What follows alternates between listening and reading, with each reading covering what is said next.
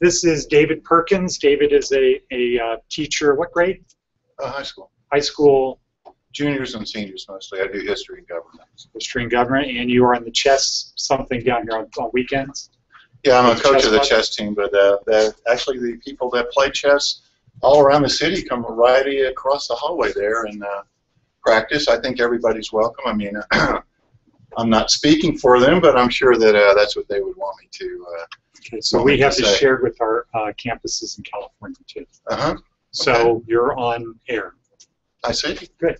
Okay. Now, do you want to get this going? Yeah. How do you want to start? David has a lot of, I think, great information from the 5 minutes I spent talking to him before. What he's going to talk about, he has just a fantastic, fabulous background, a lot of history, a lot of experience around the world, and I'm going to turn it over to him. Okay. Well, we can do that, and then we can just sort of go back and forth between the.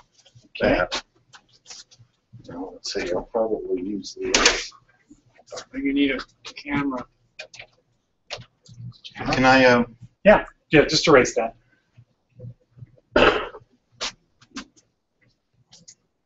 I'll keep the word synergy on there because I like it. All right.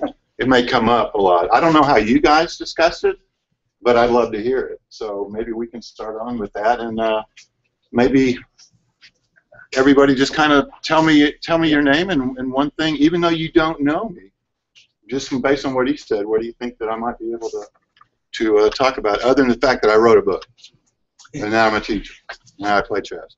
So can we start with you, sir? I'm just curious what you guys were getting from this. You obviously were talking about it. We talked about it earlier this morning, and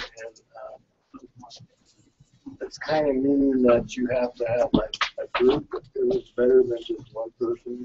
Okay. Okay. You know, it's funny. As a teacher, we're being taught that too.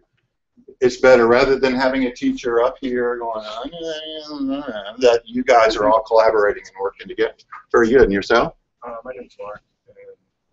I think synergy for me, at least, is basically saying that, you know, if you work as a collaboration, you're going to get more work done. You're going to get more reliable answer from more points of view. Ah, excellent. More points of view. Very good. And yourself, sir? William from North Carolina. And I think it just means that the more minds you have with the input, the better the results will be for the output. Mm-hmm. You know, good. I'm glad you used the word minds, because that's something that they don't teach in school, is the power of your mind. We'll get into that, or remind me if I forget. And also the fact that all of them are unique. Everybody's mind is unique. And unfortunately, we're in an educational system that puts you in a box. Hey, you're 5 years old. You're going into kindergarten. Well, you know, 5 years old might be something else for somebody else and all that. Very good point. I'd love to expand on it, but I want to roll through that. But that brings a point, and I will try to put it in the back of my mind so we can come back, because I would love to. Yes, sir. Starting from Oklahoma.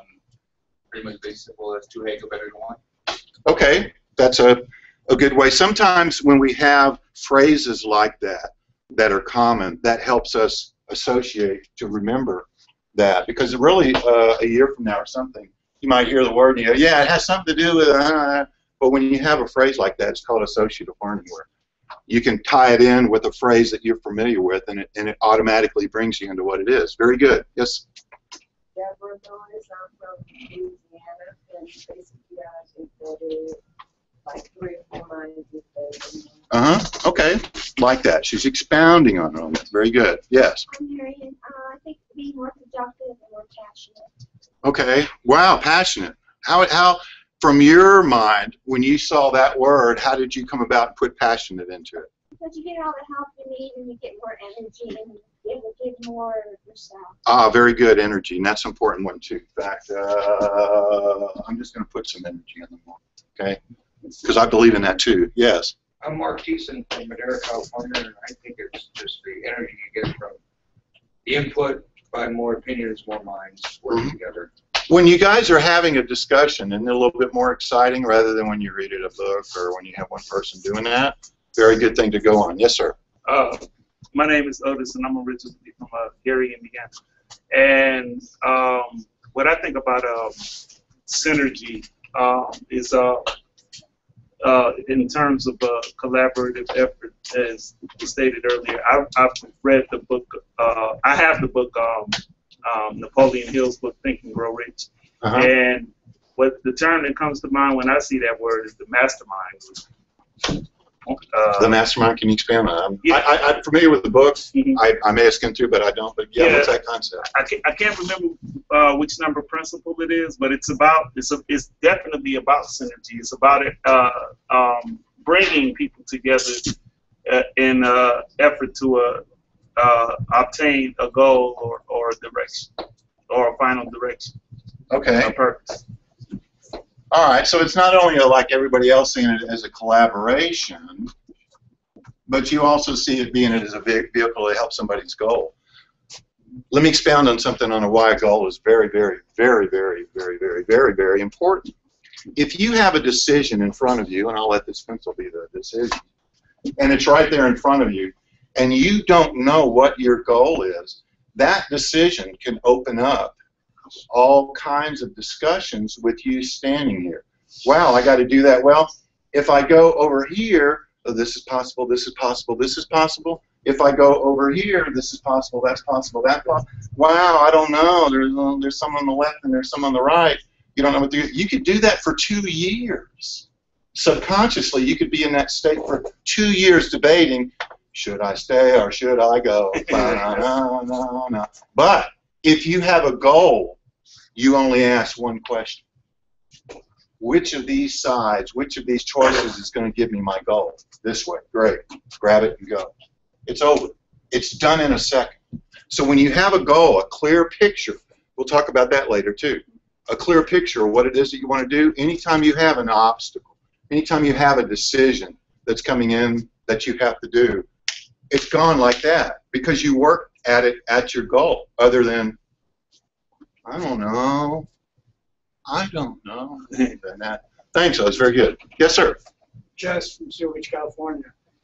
Synergy means, well, we've all heard, but and that's okay. Even if you repeat, you're going to add one word, just like over here, that made it different. Even you expounding on it. It gave us, it was the same premise, but instead of 2 people, you thought it at 3. It gave us a different picture. That's what we're looking for. So don't worry about repeating what somebody else did. I mean, let's face it, it's one word. We only got so many definitions, right? Right. So that's okay. That's okay. Go ahead. well, synopsis is synergy or similar, is that you have to connect with people, you have to connect with each other to get to a common goal. Uh-huh. Okay. And I like the fact that you use the word synopsis, which means to compact it, to get it to its essence. Don't tell me the whole book. Give me the synopsis. I want to know the idea of the whole story right now, because we got to move quick. Very good. Are you part of us too? Yes, I am. Why are you sitting way back there? He's in trouble. Please. My name is Jesse. I'm from New Orleans, Louisiana. I like that city, by the way. Enjoy going there. Go ahead. Good for business, not for living. You know, people say that about Vegas too. So I always believe that every place has a positive and negative side. Seriously. And you just got to focus on the good side. I'm sure we could say a lot of, you know, bad things about Vegas for those that live there, and, you know, there's the good things. But it's funny how the image of the city is totally different when you live there. Like, what happens when people, oh, you're in Vegas, I'm going to come visit you, right? And when they come here, where do they want to go? On the Strip. 9 times out of 10, most people say, oh, really?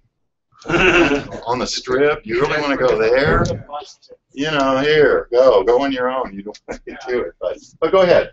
So you were talking about it. My definition of synergy, I found out firsthand. We had an assignment earlier, and instead of collaborating with my fellow classmates, I went out on my own and made several mistakes. And I didn't get angry about it. I mean, I actually learned something, and my instructor was right when he said plus 1 was 3 because we solved another problem. You get it done faster. I'm trying to figure out questions and solutions, and I thought I had it, but I didn't. If I would have had another and someone else to assist me, it probably would have went a lot better.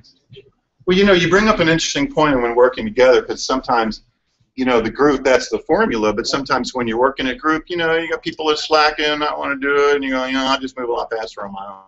So there is that balance, you know, and it's interesting that you bring that up and stuff as well. Now, on the energy part, there's one thing, it's a picture, but it really, what? I'm sorry, go ahead and tell me.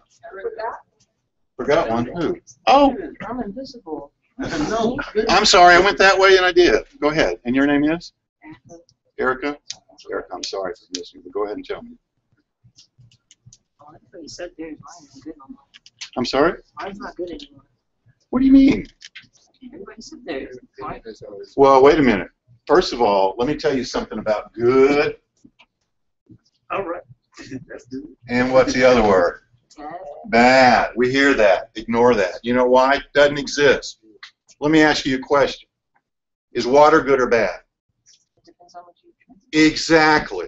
Hey, it's great if you've been out here in Vegas. I needed somewhat right now, just walking over there from putting my coins in the little meter there so I can come in here without getting a ticket. Walking over here, wow, I'm thirsty. I need some water. It's really bad if you're in a submarine and it's sinking. It's going to kill you.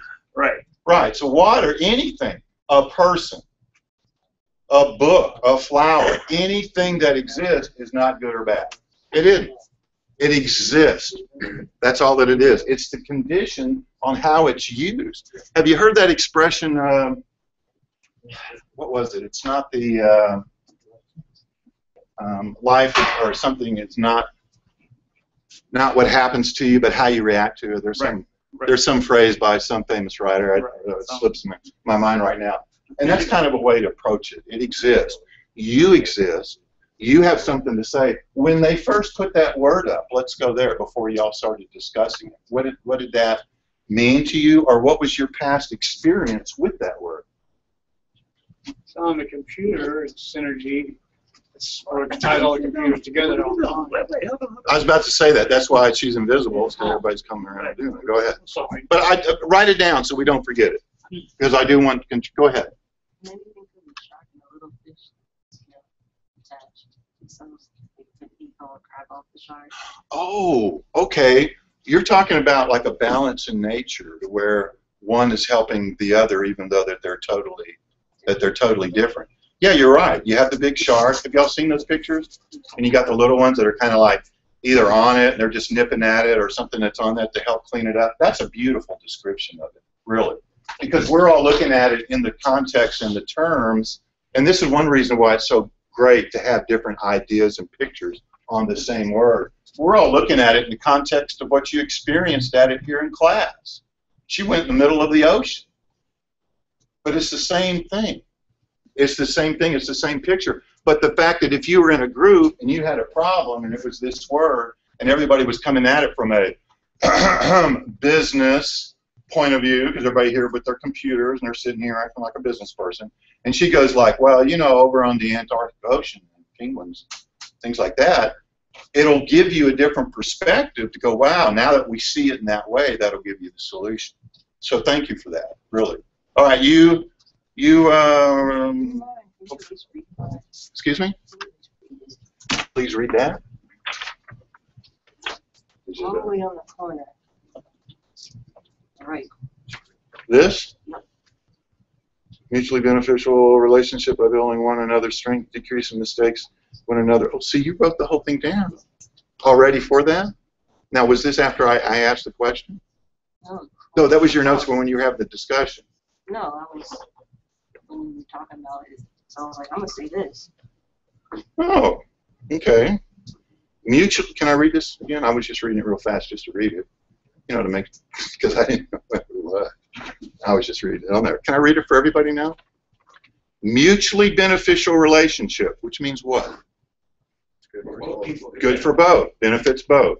By building on one another's strengths, like that. You know, hey, you know, what's that song? You got the brains, I've got the bronze. Let's make lots of money. Remember that one from the 80s? From the 80s. Wait a minute. Yeah, I can remember that part. I may have all of you, but we'll get into that later.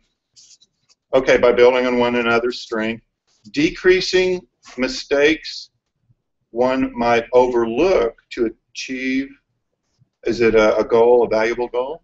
Okay, beautiful. Can y'all give her a hand on that? Oh yeah, oh yeah, oh yeah. I only got it because we work together. Uh-huh. And like, when I kind of messed up, he was like, no, we did. So you did a little hand in that too? Y'all are poets. Seriously, y'all are poets. Oh, And we're- no, I didn't do, no, I don't take any credit for it. Well, wait a minute. Was the basis of the conversation assisted you in writing that? Then let's not blow that off so quickly, Odin. All right? Okay, well,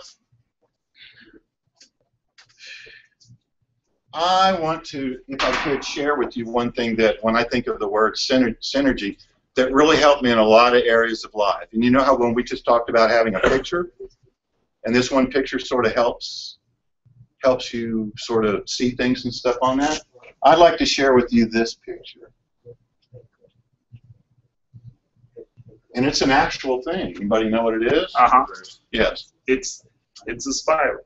It is. But What's the spiral that I possibly could be thinking of? Wait. Hold it. You said, It's the universe. okay. Now, I like the fact that you said that. That's exactly kind of where I go in that. What was yours, just so we don't forget?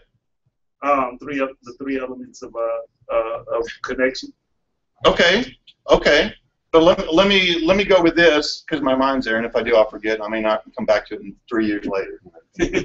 It's just the way my mind's working. It's like, oh, it's in, and then it's out, and then who knows when it comes back. This actually was thought of to be the universe in Einstein's time. When Einstein came up with all his formulas, and E equals mc squared, and all that stuff. In fact, I'll write that down, and I'll tell you on that. That was his concept of the universe. However, we know now the universe is a little bit bigger than that, because right now we call this our Milky Way galaxy. Right, it's called the Milky Way from our perspective, but that's a galaxy. And by the way, we're right here.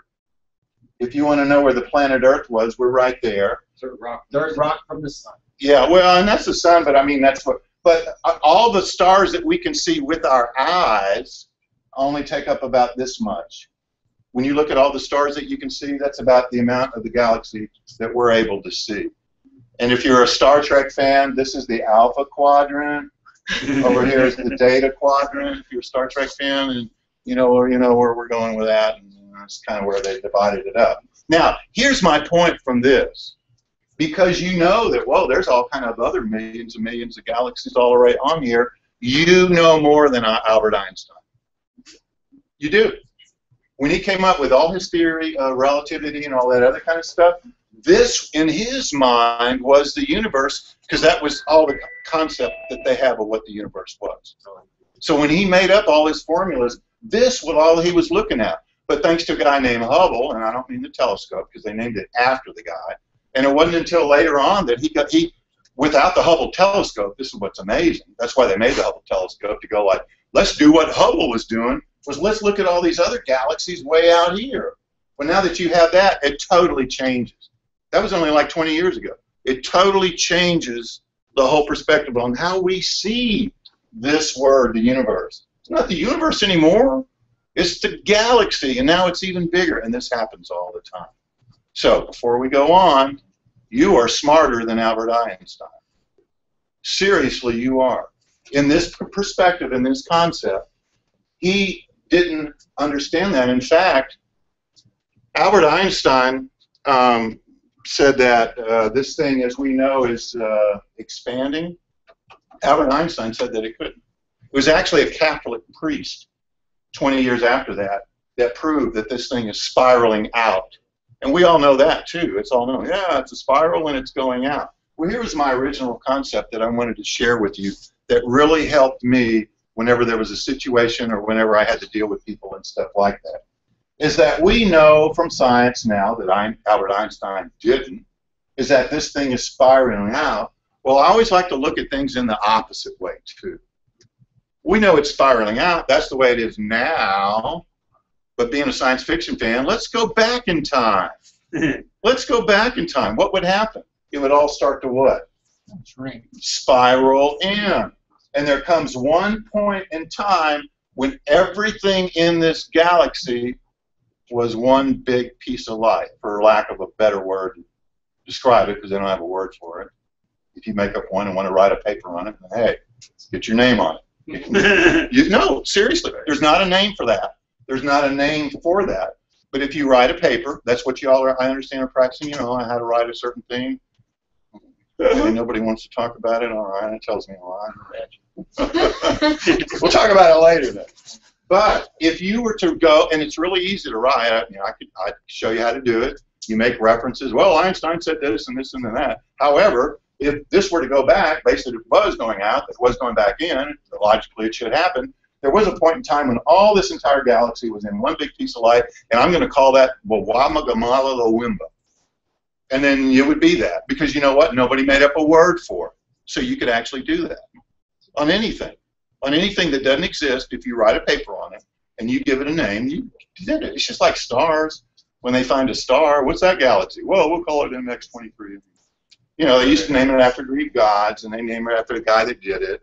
If they found a bunch of stars, then it would be their name plus X27 or whatever. But if you had a thing on that, but what is the property of this that I found so amazing is that if all this stuff is spreading out, and if we took Einstein's formula, which is E equals mc squared, which basically is this. If I had to simplify it, here's a piece of matter. If we accelerate it 2 times the speed of light, boom, then it becomes energy.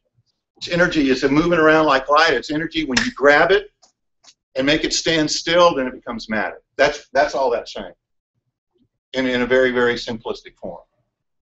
So if you take that formula and plug it into here, that as these particles of light, these lights spread out, and all of a sudden it goes out and it suddenly stops, there's a piece of material. Piece of material collects together, maybe an asteroid, maybe a planet, sticks all up there, then everything in here just really pieces of light. That helped me solve a lot of problems. That helped me with my anger. That helped me with anything. Because you know what? Whenever I saw anything, I don't see a person. I don't see a rock. I just see pieces of light. Pieces of light that are standing still. In other words, it's what every religion and philosophy tries to say. We're all the same, but different. But in a way that it helped me really see it, to say, yeah, we are the same. You know, you get that in school. Well, let's love one another and be. And you know, I don't feel that at all. You go over there, giving me a bunch of trouble. But when I saw the galaxy, or at least everything that I'm associated with in that context, it really helped me. So when that was brought up, I just wanted to share that with you guys. When the word universe and galaxy came up, that concept. Plus, I wanted to tell y'all that you were smarter than Einstein. I thought that was wasn't a joke. I didn't say it just try to be nice. It's true. Because you had that picture, you're smarter than Albert Einstein. All right, one thing, if I can, since we're on synergy and energy and stuff like that, let's look at the brain. Let's look at how your brain works. Because there's a synergy going on between your brain in much the same way that you talked about the fish, the sharks, and that working together.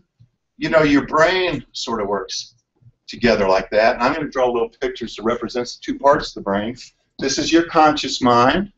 This is what you use mostly when you're awake, when you think. Okay? This is your subconscious mind. This is what does stuff without you thinking. Now, some parts of you are muscle-based, like your heart. You don't have to think to beat your heart because your muscles do that yourself.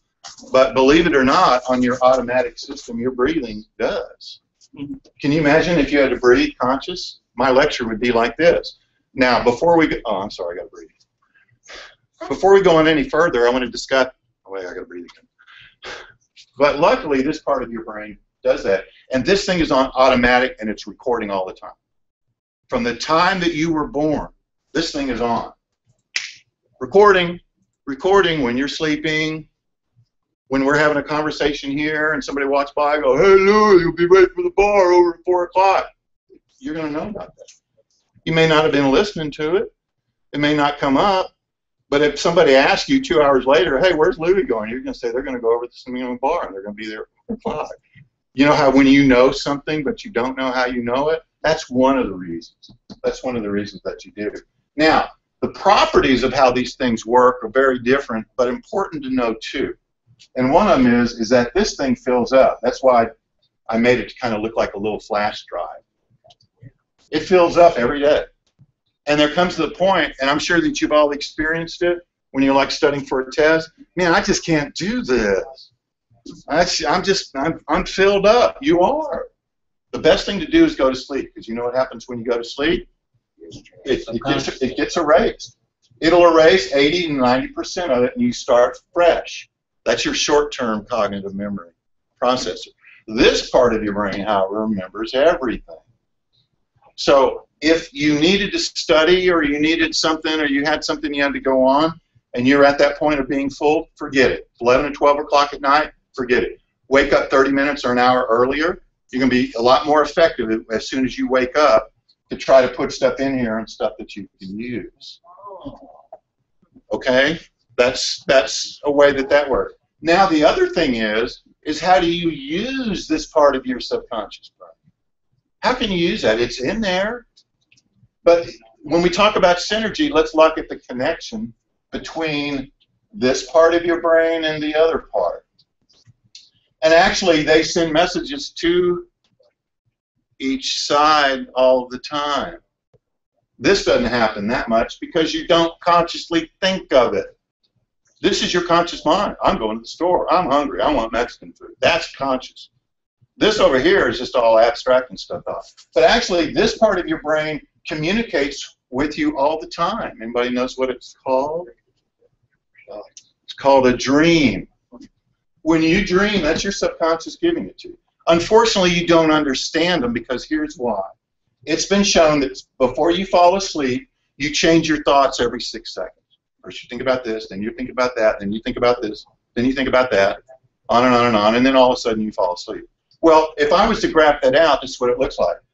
Oh, my dog's sick. Oh, your boyfriend or girlfriend's angry with you. Yeah, your mom needs this. Yesterday your brother, and then you fall asleep. Well, these are not only different thoughts, they have different emotions. It's in different times. You're worried about something yesterday. You know, oh, today this happened. Oh, tomorrow I'm worried about this. So when your subconscious gets all those things, it tries to make sense of it, and then it gives you back as a crazy dream. That's why you wake up going, wow, I dreamt my mother was a snake chasing me with a vacuum cleaner, and I just don't understand. Well, that's why it's chaotic. So there is a way that you can understand and talk with that part of your brain.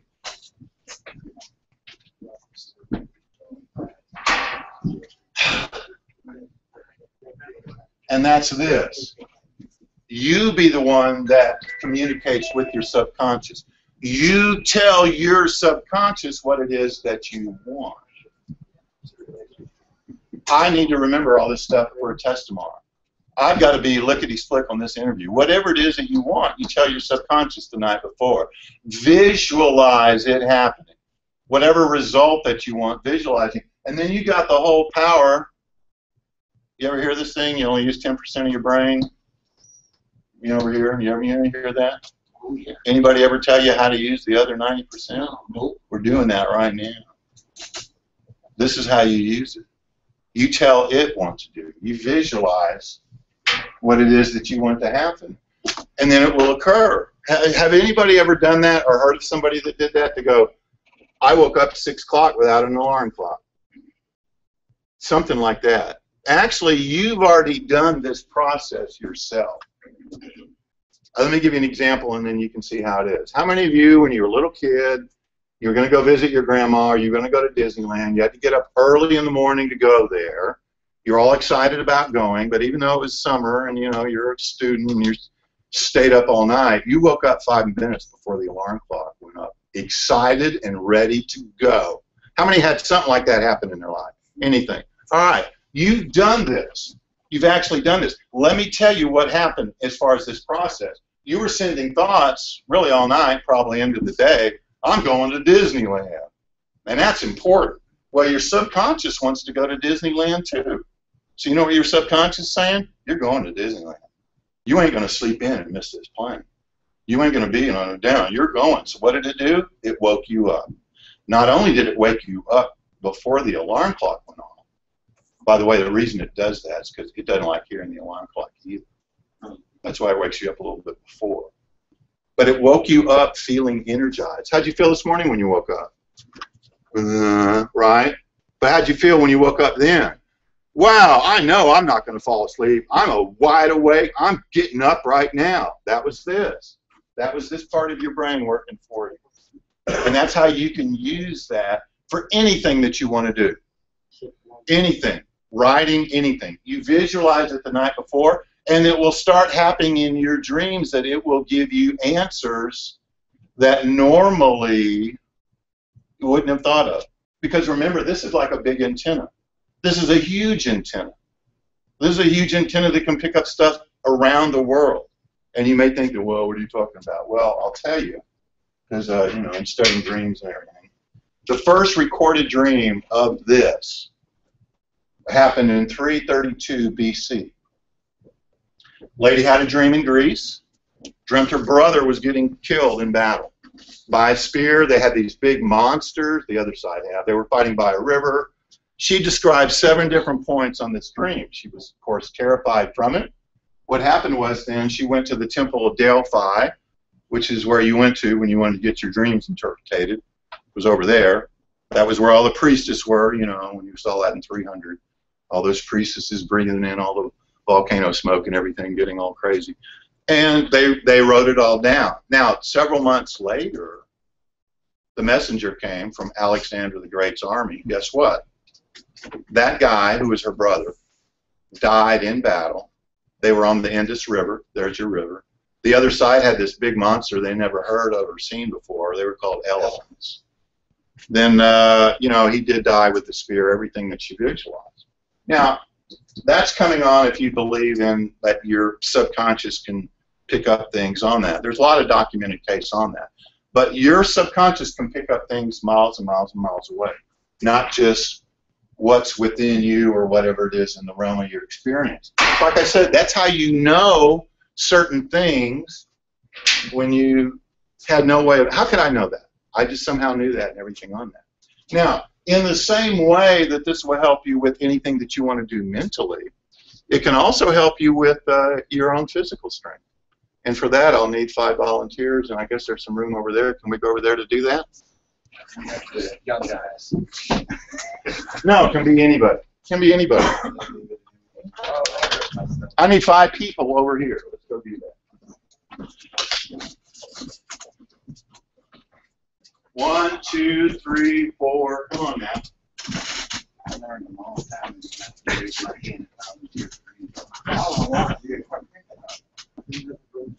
You know,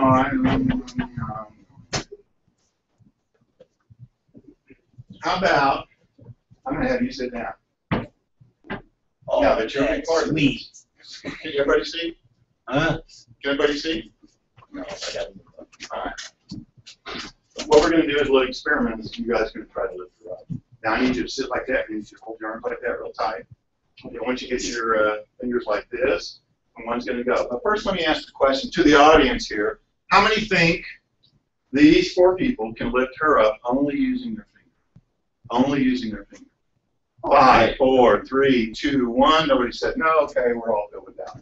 All right, so let's get over here and let's give it a try. Get your fingers like this. One person there, one person there, one person there, one person there. Why don't you come on over here? No, you can come on over here. Come on over there. Here. Yeah. Now, only using your fingers. Go ahead and try to just give her a try to lift it up.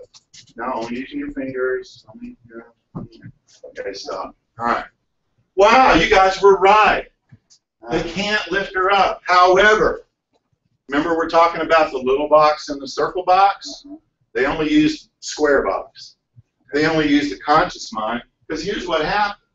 After I said, can you lift her up, that picture went away. It was gone. Everybody started thinking about something else. You were going to like, well, I hope I don't hurt you. You were going like, well, I can't give a good grip. I don't know what you were going to do. Everybody was, it was chaotic thought. But let's try this. Let's have it so that everybody is thinking the same picture. And let's see what kind of difference that we can have on that. All right, here we go, and guys, you're welcome to this because I need everybody to think the thought. In other words, can you just take 30 seconds on it? All right. All right. Here's what I want you to do. I want you all to put your hands over your head like that. Just go ahead and put your hands all over there. This has nothing to do with the project. This is just for dramatic effect. All right, now I want you to really know that. I'm okay. I was okay. Let's all be serious and stuff on there. Now close your eyes. Everybody, close your eyes. And here's what I want you to do. I want you to, in your mind, picture you lifting her straight up. When you lift her straight up, she's going to be as light as a feather. When you lift her straight up, you are not only see it in your mind, but you're feeling what it's going to feel like when you lift her straight up with no effort at all. Did you see it in your mind? Did you see it in your mind? Did you see it in your mind? Yeah. Did you see it in your mind? Okay, let's give it a try now. We all had the same thought for about 30 seconds. Okay, go ahead and put your fingers back in the same place. All right, here we go. Relax, relax. We're going to lift her up on the count of 3. Ready? 1, 2, 3. Lift. Lift. Lift. All right, hold up. Not do it? Oh, no. I need you to be stiff because they have to grab on there, okay? So just hold your arms there as stiff as you can and also hold your legs stiff. All right, here we go. One more time. Ready? All right, now close your eyes while you're doing it. Close your eyes while you're doing it. Think about her lifting. Everybody do it at the same time on the count of 3. Here we go. 1, 2, 3. Lift. Lift. Lift. All the way up. You can go higher. Lift. That's cool.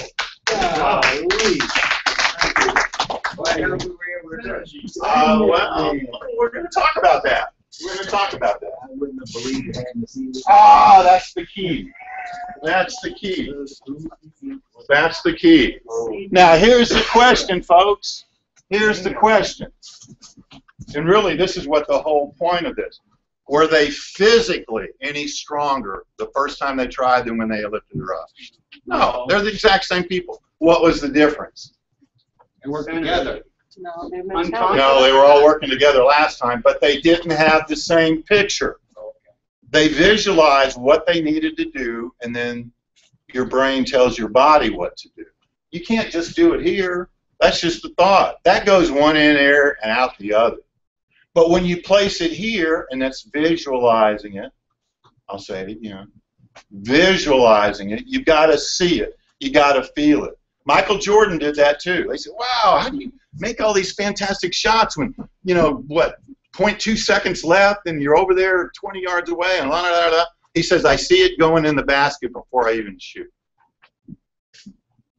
That's what you're doing here, and that's what you did here. Now, wait, she had her hand up first. Okay, I understand what you're saying about visualization, but how did that woman seeing her brother get killed, how did that mean? Well, that goes on the theory is that you have different levels of consciousness. First of all, like I said, you have the physical thing, like the muscles that beat your heart. That operates on a certain level. Your mind operates on a little bit faster level. Your muscles move at a certain rate. Your thoughts actually connect. Like if I want to get a drink of water, which I do right now, by the way, I would send a thought. No, I got it here somewhere. I just don't know where I put it. Sure. I may have some left. Well, anyway, a spark of electricity, basically, if I could put it simply, goes from my brain to my hand, and my hand reaches out and grabs it. And that rate goes at like 1/30th of a second. That's how fast that is. Now, you have higher thoughts, too. I don't know if you want to get into it. Thank you. As far as the, like, you know, the energy field around you, all those hippies in California call it your aura and chakra and, you know, all those kind of things. But that would be the only explanation, is that you have a radar. And because they were twins, their brain vibrations were sort of the same. This is why twins have a higher percentage, like 90%. When you look at anybody that has an experience of like that, well, I just thought about this person, the phone rang. It was them. The higher occurrences of that occur with twins, just because, you know, genetically they're similar, the brain waves are more similar, and, you know, all this other kind of stuff. But the reaching, you can. If there was some event, and you might have had a dream about something that went on in Norway, and you wake up in the newspaper and it happened, that's highly possible. But you have to believe that it can. If you had a dream about Norway and you go, wow, it's a crazy dream about Norway, you ignore it, wake up, which is important for you to remember your dream. While we're on that, let me give an example. Remember, I got to tell you about Singer Sewing Machine, okay, in case I forget. Go ahead. I sort of remember it's something, I think it's what we call it, deja vu. When we sense something and we say, wait, I've done this before. Mm-hmm. Being military and training and all of that stuff, when you really, really have to know. Like I've told a lot of people, I'm a Katrina survivor. And when you got nothing but blackness around you, and your mind's telling you, your brain's telling you, you're gonna die, something else kicks in, and you overcome it. Well, you know, that's one good thing. There's 3 theories on deja vu. One, remember we had the galaxy and it's spiraling out. And one thought is that as you go here in a prior lifetime, that's exactly the same as this, but only a little bit different. And then as you circle around again, you relive it. Or the other thing is that life is like a CD record where the past, present, future are all going on. It's just that they're separated by, you know, an energy field, and you sometimes slip into the past for a second. And then the other one is actually as you explained. Yeah, and the other one is that, to where you're actually right before that moment and you jump forward to experience, jump back to go realize, oh, I shouldn't move so close to the ledge or whatever. So those are your 3 components and thing on there. Now, what was it? Oh, Singer. Before I forget, why it's important and really helpful to help understand this part of your brain is with the dreams. There's a guy, in fact, I think it still exists. Singer sewing machines, are they still around? Yes, they are. Singer was the guy that was making it, and here was his problem. He, you know, I'm going to make an electronic sewing machine or, you know, electric sewing machine, and it'll do all this great stuff. Well, the problem was when he had the machine, which worked perfectly, by the way, but when he had the needle, he did the needle like the way it was when people sew by hand. Where's the needle? At the top. At the top. And it didn't work, and it messed up and everything. One night he had a dream. He dreamed because he was interested in African studies. He dreamed he was being chased by Zulu warriors. Chaka Zulu and, you know, all those guys. Well, anyway, the spears, and of course he was frightened and stuff, but there's your Zulu spear. The spear had a big hole in it. And he was being, you know, chased, and he was sweating when he woke up, and oh my God, it was a frightening thing. I almost got killed. Well, that would be called a nightmare, except, believe it or not, the dream had the answer for him. Now, why do you think he had it as a nightmare? If you have a dream, what happens 9 times out of 10 when you wake up? You forget about it. Oh, I had this dream, milkman broke a glass in my front porch. And it's no big deal, so you just forget about it. But he woke up in a sweat. Oh my God, Zulu War, it was so vivid. It was this, it was that. That's actually, there's several different types of dreams, by the way, and one of them is it'll give you nightmares so that you remember it. And then he didn't know what the heck it meant until he went into his workroom. And that's when it made sense. Oh, I need to put the hole in the tip of the needle. And then you know what? The sewing machine worked. That was based and stuff and everything on his having that dream. So oftentimes when you have a dream, it may be trying to tell you something, even though that it's a nightmare. Yep. That's true. What? That's true. I think I'm making this up. He's a history teacher. Yeah, and I'm interested in the parts of history that are not just, you know, wow, Napoleon fought the Battle of Leipzig in 1814, or, you know. I don't go history like that. I tell stories. When I teach history, I tell you why Napoleon was a great general. You heard he was a great general. You want to know why? It's an interesting concept. I'll show you on the board. All right, you know that when armies march, they normally march on roads, right? Even in the time of Roman times, when you start having your big armies, you know, here's a road, and this is why you see diagrams like this on the battlefield. You got all these blocks because those are units.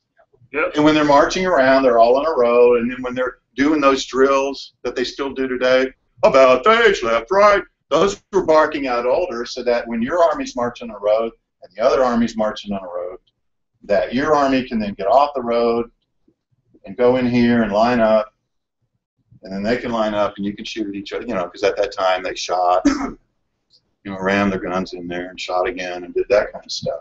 Well, that's it on a tactical level, in the fact that in order to win a battle, There's two things involved. One is terrain. That still applies today. Yes, sir. Got somebody up in a mountain, that's going to be a lot tougher than you fight them over there. So terrain. The other thing is what's called concentration of force. That is, as this Confederate General Nathan somebody said, how do you win? What's your secret to the success? And he said, get there the fastest with the mostest. Get there the fastest with the mostest. And that kind of applies to what Napoleon stuff did. But here's what would happen. Let's say you've got Army, let's see, okay, you got the Austrian and Russians, and they're all here, and they're at a certain location. What made Napoleon great was that he would always move his armies, and he divided them into 4 squares like this. And they were always a day's ride from one another. So whenever one side, and it could be any one of the 4, they would all operate independently, but they would also operate as a unit. Let's say this unit came up there, and oh my God, so they would all start lining up, and they're the initial contact. Now these other things, depending on where Napoleon was, he could be here or he could be in that one. Once he assessed the situation, then he would say, okay, we're here, they're there. Let's put this guy to come over here and go on the flank, and let's have that guy come over here and you come up in reinforcement. Or it might be that all of them go over here and flank that side. And the thing that he added, all of our military people, mobility. He's the one that offered mobility in there, whereas before it was pretty much stagnant. You got your big army there, and they fought, you just slugged it out on there. But he's the one that outmaneuvered them. The next time that mobility occurred, as far as like a big paradigm shift, believe it or not, was with the U.S.-Mexican War. There was a thing, they had artillery to be mobility, and that was a United States invention, to have artillery that would be moved around quickly. It wasn't like I put your cannons on a hill and fire, fire, fire. No, we had this concept of where we're going to move the cannons around depending on how the battle's going to occur. So that was kind of the next big evolutionary step. And of course, every battle had that. But anyway, when you hear that Napoleon was a famous general, that's why. That was the whole concept that he put in there, and why he would just basically want every battle and stuff on there. So, well, one thing, every battle, whether you have superior numbers or not, superior numbers mean nothing when it comes to the training of the soldier. Yeah, the Marine. Absolutely. You can have all the numbers in the world, but if you have a smaller force that's more highly trained than the dominant force, they're going to lose every time. Well, you know what? There was a saying: the greatest fighting force in the world is 18-year-old Marine is pissed off. You got that right. That's what I heard. I mean, it makes sense. Yes, sir. Go ahead. To further illustrate the point that we just made, we learned about this bit here in class called the organized minority, and the concept of it all is that, you know, we've often heard in like that you know, majority rules, but that's not always true when it comes to the organized minority, because of the same concept, the same thing. Okay, well, we'll go, if I can.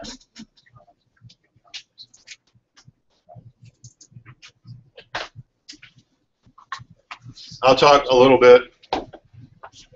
I want to talk a little bit about history, how to apply the book, and then how to write.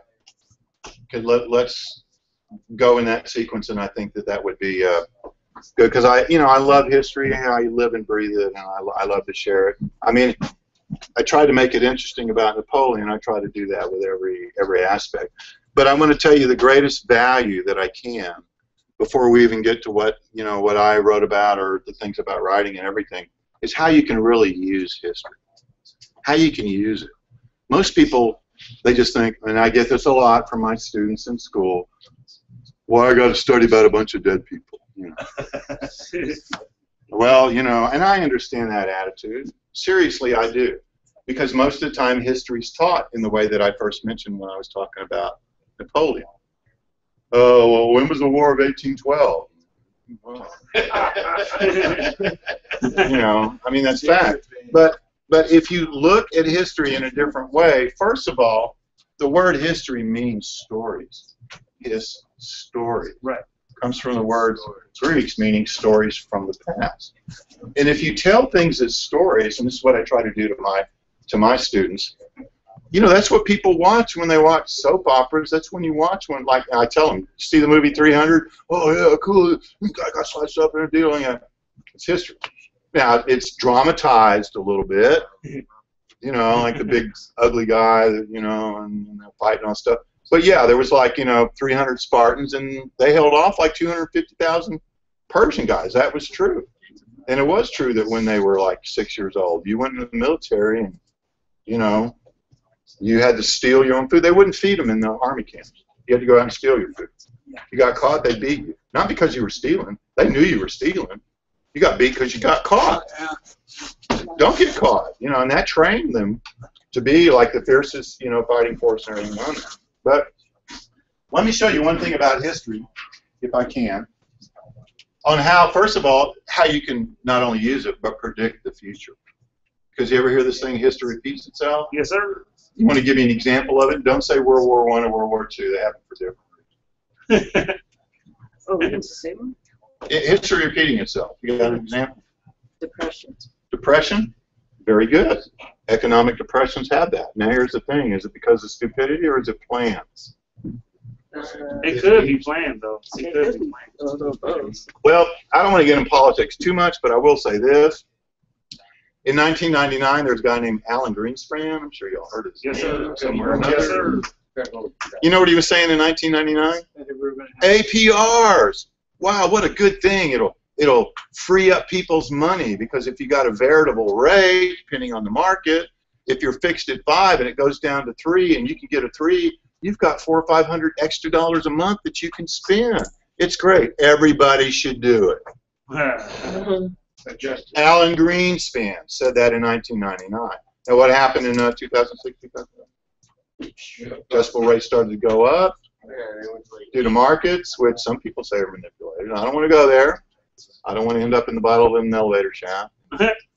But you see what I mean? So was it by accident? There's only 2 reasons. Stupidity, it was a bad thing, or it was engineered. Right. So I don't want to go there. Research it yourself. Come up with your own mind. But I will say this about history on it operating. And I want to give you a perfect example. And this kind of leads into a thing on the book. I saw this from actually the main character of the book. Who's this guy? His name's Carl Ernst Kraft. He's like the astrologer in the 30s, big Nostradamus authority and everything like that. But he looked at history, I found, in a very interesting way when he started to match historical events to planetary happenings. But I'm going to do one with something I know everybody here knows about, and that's music. Music in America. Did you know that in 1920, a new form of music was created that even people in Europe said, this is America's contribution to culture. It was what type of music? Jazz. Jazz. Big band. Yeah. Well, now there's something that associated with jazz, and it kind of happened by accident, and that's a technology. Well, that's a style. Technology is what? Your instrument. What's the instrument associated with jazz? Electric. The saxophone. Saxophone. We'll get into the electric guitar in the next cycle.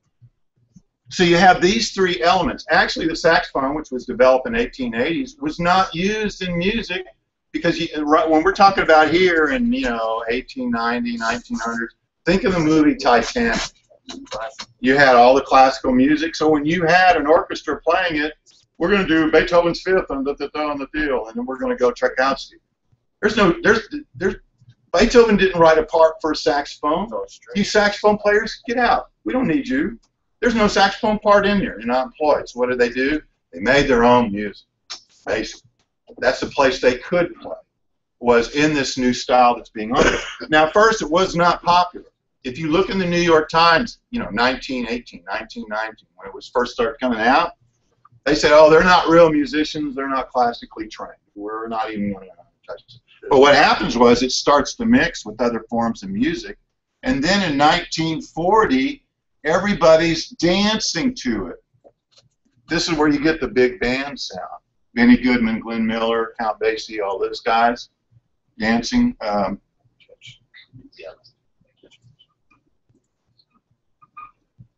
Big band, all those kind of guys. And also, this is when it becomes commercial. You're not going to see what would be the elements of jazz in the early times in your radio commercials and stuff like that, but it is here. That's when it becomes commercialized. Well, then, as everything, the next generation of stuff that comes out, you've got a new generation, you've got a new type of music, started in the 50s. Rock and roll. Rock and roll, and guess what? We also have a new technology associated with it also. Electric guitar. Electric guitar, exactly. Now, actually, the first recording of electric guitar was actually made in 1948 on a country and western song. But, you know, some kids on there. But guess what? The critics said the same thing. They're not real musicians. They're just a bunch of kids. They can't even read notes. But, you know, they just got up and played and stuff. And it starts to mix. Now, the important thing to note is the roots of it start here. It didn't really even have a name or anything even here until the 1924, 25, and right here, 19, I think it was 54. When was Rock Around the Clock? 1, 2, 3 o'clock, 4 o'clock, right? It was 54. Yeah. There was a DJ in Cleveland that was playing that and said, "Hey, Cleveland, let's rock and roll." And then that's how they got the name, and then other people started to go on there. And then it starts to mix with other forms of music, and then now everybody's going to start dancing to it until dance music of the 70s? Disco. Disco. Exactly. There's dance, there's disco. All right, then we have to come down here, and then we got another new thing, new generation, 1980s.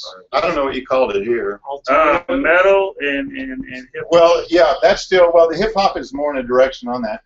By the way, I think you had in the mid-70s, you have punk, which was actually a rebellion against rock becoming like this, because rock and roll became more about the hair and flipping it like this instead of really raw energy, and that's why punk and everything. But in the 80s, you have a new technology, which is the synthesizer. Synthesizer was around before that. Well, actually, the first synthesizer was made in 1898.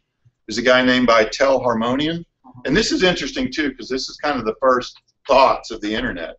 This guy's dream was to play it through the telephone lines so that people could hear it all over the country. I mean, that's ahead of its time. But the thing is that the way that he designed the synthesizer, you had to have a generator, which was about as big as this table. Should have brought my book. It has a picture of it. One generator. But he had a generator for each tone. Each frequency had a generator. So if he wanted to hit this tone, there was a generator, a huge generator that made that, and then he would blend them all in together. It took 6 train cars to move this thing around. 6 train cars to move this thing around that he had on that. Now, there was a guy in the 60s named Robert Moog. Yes, I know. You know him? Yeah. I actually met him when he was at the University of North Carolina at Asheville, which is where he ended up teaching.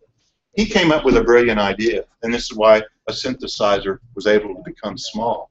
He said, rather than having a generator make each frequency of sound, I'm going to make one generator, and he called it an oscillator, that would make a whole wall of sound, and then I'm going to have a filter that would cut away the parts that you don't want. This is why on every synthesizer, not a playback keyboard, that's different. When it says piano and you press piano, it sounds like a piano. It says jazz saxophone, you press jazz saxophone. That's a playback keyboard. That's a chip that has a sound, and you connect with that sound. But a synthesizer where it has all the knobs and you see frequency modulation and all that kind of stuff. Spin triggers. And right. When you see all that stuff, then you got really technically a real synthesizer. And that filter device is kind of like a sculpture. Give me a big piece of block. There's your big piece of sound. And then you use your filter to cut away the parts of the sound that you don't want. That was looking at it totally the opposite. High pass, low pass. Yeah, you know, that's another lesson I'd like to do in it. When you're trying to solve a problem, go to the opposite side and look at it. It's very helpful sometimes. That's what Moog did, and that's how he was able to make a synthesizer so that you could actually travel around with one. Even in the 1950s, they were like as big as this wall, and you had to do your telephone switchboards and stuff like that and everything. But anyway, in the 80s, you have your synths. You have the new wave, or whatever it was called. The 1980s synthesizer, Duran Duran, and all those kind of things like that. So you have your new wave type stuff, and then it starts to come up. By the way, the critics said the same thing about them. You're not real musicians. You're just pushing buttons. But anyway, we start to have a dance thing. I was living in Europe when this dance phase was going on. They called it Euro dance or techno, or however. Listen, whether you like it or not, I'm not about that. I'm just showing you the history of how it happens. But do you see a pattern developing that we could predict? Yep. Do you see that how this? Now I'm using a general synthesis thing to put it together. But you see that how we have a pattern of 20 years, 10, 20 years, 10, 20 years, 10. And also we actually have something to where we can make a prediction about the music here. This is a question mark. Oh, I don't know what the future of music's going to be. Guess what? You can actually figure it out. You can not only predict it in time, you can say when it's going to happen. You can describe the qualities of what's going on. And based on everything that we have here, what can we say, when is this going to be? 2010. 2010. Now, does that mean, wait a minute, it's 2014, why I hadn't heard it? Because it's in garages right now. It's in there. You haven't heard it. You're not going to hear it until about here, or this year, next year, around that. You'll even start hearing one or two songs that represent it. And guess what? It won't even, you might not hear it because it won't be popular. Everything here was not popular when it first came out. Like I said, they called it junk music. They called that junk music, trash. Same thing with the critics. You're not classically trained. You can't read notes. You're only pressing buttons. What are they going to say here? The same. Oh, the computer did that. Or actually, they have a device, kind of looks like this. They're developing it at MIT. You put it in your ear. It picks up your brain waves and turns it into sound. Now, what would the critics say? You're not a real musician. You just thought of that. You didn't play any instrument. Yeah, you just did that. But see, that's what technology does, and that's what the critics do. Because where are the critics? They're always there. Critics are always there. They're all, they've been doing it years and years, and they're afraid of something new. Do you know what they're going to call it yet? Have they figured a name for it yet? Beg your pardon? Music's in the garage. Do they have figured out a new name for it or anything like that? They haven't, because nobody's really heard it to give it a name. Because I think, rock and roll is the best example. You had the Ames brothers in 1952. This was all before it. They had a song called Ragma. Ragma. I don't know if anybody heard it. I remember cartoons. Yeah. Well, that's some elements of what can be considered rock and roll. It wasn't refined, but you didn't have a name for it because they were an anomaly. It's just like, well, what's this weird stuff here? Whoa, they're doing weird stuff too. And then when you get enough of it, then you start to call it, and it even happened with the styles. These are trends, but with the styles, for example, in the 50s and 60s, out of Detroit, you had the Motown sound. They all had that unique sound that the Motown people were putting together. They packaged it. You had in L.A. You had, what was this? The Wall of Sound. The Beatles. Made the European invasion. You had surf music. You had all these different styles. They're different anomalies, but they were all based on the electric guitar and the new technologies and stuff that were being developed on that. But let's go back to predictions. We can actually describe, if it's going to happen in 2010, we can actually describe some of the elements that are going to occur in a year. We're going to have a new instrument. And, I mean, you can say the computer, because in the 80s, the computer was only used to sequence that. In fact, I will show you a computer with me in 1986 with a Commodore 64 tied up to a bunch of synthesizers. I was studying electronic music in 1974 at Albany City College and working with a guy named Dr. Keating. We had to move into harp and all sorts of stuff. Uh-huh. Well, you need to write a book, a history book on that. That's important. And I think it's lost, because I think it's important, and when people look at electronic music, it's not just pushing a button. There's actual design elements that you could really incorporate. And I think that's what's missed, especially when they went from analog to digital. You know, when you have an old, like an old Moog synthesizer, you had a button and you turned it, and you heard exactly what happened by turning that knob. But with the newer ones, in order to save money, everything's compacted and it's digital. And like on a Yamaha DX7, you got to go, I want to do the oscillator number 1, I want to put it down 3 degrees, and I want to move it over there. Then you hear it. You're not connected to it. So those older synthesizers are actually better and stuff on that. Okay, so we know that we're going to have a new instrument. What else can we say? We just talked about it. It's not, yeah, it's probably not going to be very popular until here. And then finally, when is everybody going to start dancing to it? About 10 years. 20 years. Well, when? We got a thing, 1940 to 1970. How many years? 2030. 1970 to 2000, 30 years. So we can add 30 years on that. So then everybody, as far as commercial thing, it'll happen now. Now, whether you're a musician, whether you're a writer, promoter, or anything, and you draw up your historical graph, do you see how not only does it give you a better understanding of the past? You know, every music professor at Harvard and LA, UCLA, they all know music history, but they don't see it like this.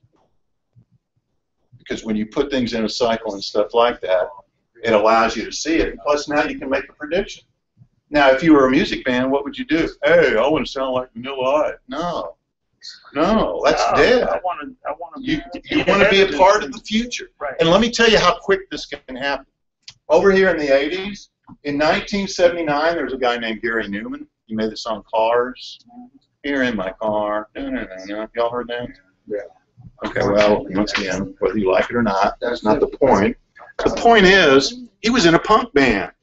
But he saw the synthesizer and said, wow, there's something here. And in 1 year, he had the hit. 1 year. He's like considered, oh, he had some more, but 2 albums, I would say, was good. But yeah, that's the one that you know. But see, here's the thing is, he caught on to the future. He caught on to what was going on there. And he said, man, the synthesizer is the future. I'm going to jump on this. And I'm going to have a whole, Kraftwerk did this too. There's a German group, all synthesizer, one of the first ones. But Gary Newman basically took the energy of punk, which he was into, his style of music, but he did it all with synthesizer. And, you know, he had a couple, 1 or 2 songs and stuff that was popular. But see, that's how quickly that can happen, because when you get down here, people are wanting something new. You know, you have songs here, right about here, you know, kill disco, I'm sick of it, and let's burn all the disco records. You know, when you get down in this part, you're always ready to revolt against that, which is really based on everything that was starting here. Because all this stuff is just a dance thing, and that whole thing, and it's always you. Who were all the bands in the 80s? They're all 19, 18, 20 years old. Same thing in the 50s. They're all kids. But that doesn't mean that it has to be kids here, because nobody at this age, the people that are older, don't understand what the new thing is. But there's one thing that you could put on there that a kid can't, and that's experience. Mm-hmm. I've been listening to music since jazz. I know what's good. And if you apply that with a new sound or something like that, then you can create it. Now, we're on the subject of music. That wasn't the point. I just wanted to show you how this system works. But let me tell you this. You can plug this into anything you want to do. I don't care if you're going into banking. I don't care if you're going into real estate, clothes. Doesn't like, you know, black and white check everything comes in like every 30 years. Find the cycle. Look at the history of whatever it is that you want to do. Find the cycle and stuff on how it works. What is the history of it? But not only what's the history, how does it seem to be cycling? How is it going up or down? And when you find it cycle, then you're going to be able to predict the future, and you're always going to be a jump ahead of everybody else. Because not only can you predict the time, but you're able to predict and make descriptions about it. You know, that'll be the case on that. New technology won't be popular. And you're seeing some remnants of it now. I mean, I could play them, but they're like 8-minute trance songs, and I don't. Trance has been around since the 80s. Well, I know, but what I'm saying is, it's elements of that are elements of what's going to be in the next thing. You're always going to have the vehicle. You know, the same thing with rap. The same thing with rap. Rap came about. Bob Dylan was rapping here. If you want to say what he was doing, well, I don't know, but I've been told streets of heaven wide and go. ask you how things can get much worse if the Ruffins happen to get up there first. Wow, Yep. we'd be pretty scary. Bob Dylan. You know, yeah. I mean, you know, he's talking that, and you can even go back further in the 20s with scat, which is somebody that stuttered. There was a drummer in New Orleans. And he basically, the singer was sick. He was the only one that knew the songs, but he stuttered. He sang the songs and he stuttered. He started a new style. They called it scat. There was a techno remix of it. Scat Man. Hey, I'm the Scat Man. You ever heard that one? You haven't? Really?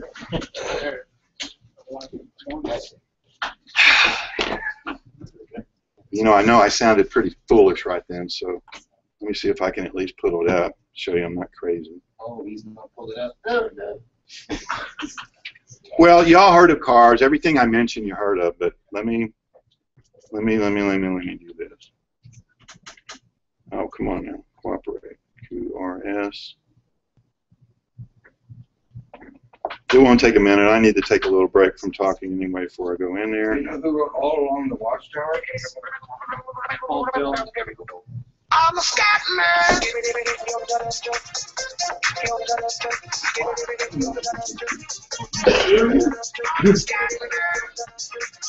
Let me give you about a minute of it.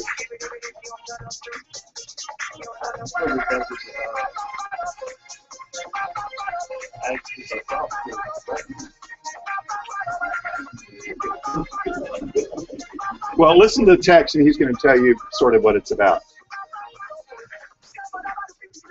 That's a scat. Somebody that stutters.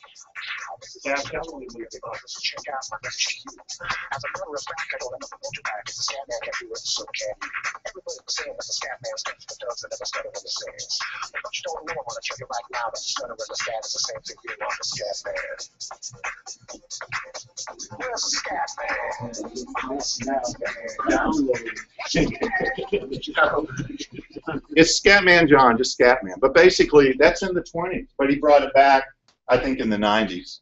You know, that's his song, because he stutters. And he wrote a lot of music for other people, and he wanted to do his own thing. And when he found out that by knowing history, by learning history, he said, wow, there was a whole wave of people that stuttered that actually made songs and they were hit. I'm going to do it too. And that's why he says that. Scatman can do it, so can you. You know, so we all. So as far as history, now let me share something with you on how I found this.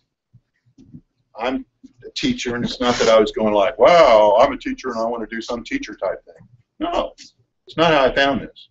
I actually, when I was living in Germany, in the 80s, right about here, I had a guy that said, because I was working with the, you know, stars and astrology and all this kind of stuff. I don't want to get into whether you believe it or not.